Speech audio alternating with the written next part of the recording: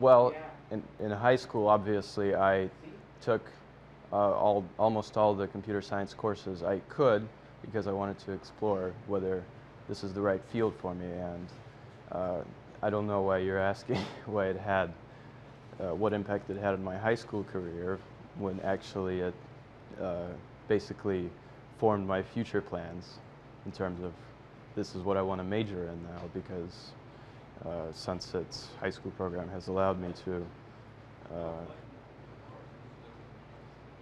explore what field or explore this field, determine whether it's right for me, and by giving me the variety of experiences, it allowed me to single out what I like to do and what I want to do for a living.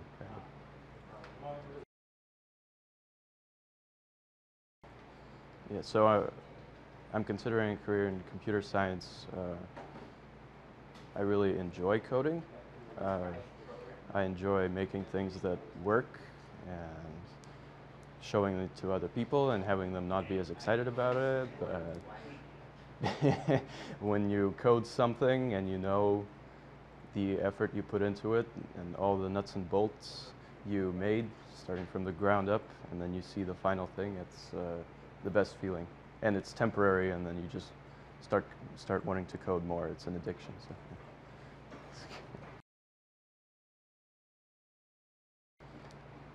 Well, not only does it actually allow you to determine if this is something that's right for you, if this is a field you want to work in, but it also prepares you for college very well because you're exposed to these programming subjects that most schools I hear do not even offer, and so you will be ahead of your peers by the time you get to college. So preparation and the opportunity to explore yourself.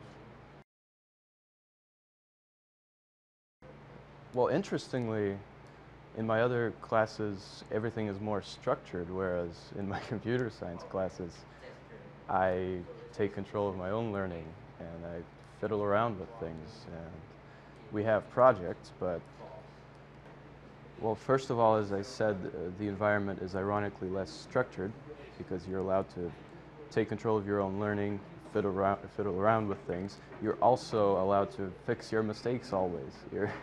It's not you take a test and you fail and that's the end of it. With computer science, you're designing something, building something, and there you have this environment where you can learn and build cool things and learn from your failures instead of having them kind of ruin your future grades, something that's not that, something that shouldn't be that important, but they make it important. So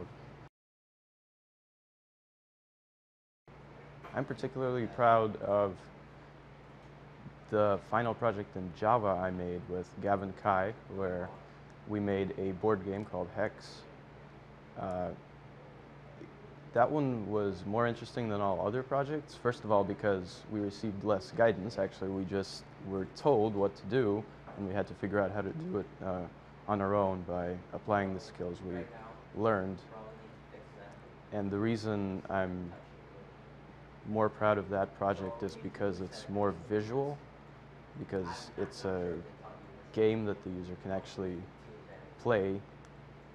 It's colorful, it works, and it was just amazing to build it from the ground up, starting with drawing a hexagon and making that into a grid later, filling them in, doing all the arithmetic and the geometry, and once you're done and you see the final result of that, it's just awesome.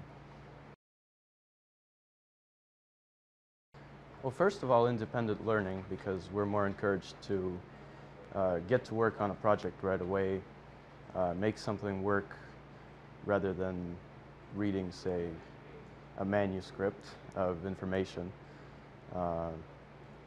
Definitely logical thinking, because you're studying algorithms, how to do things most efficiently. maybe I should rewire my brain. My brain's built in algorithms now that I know this information.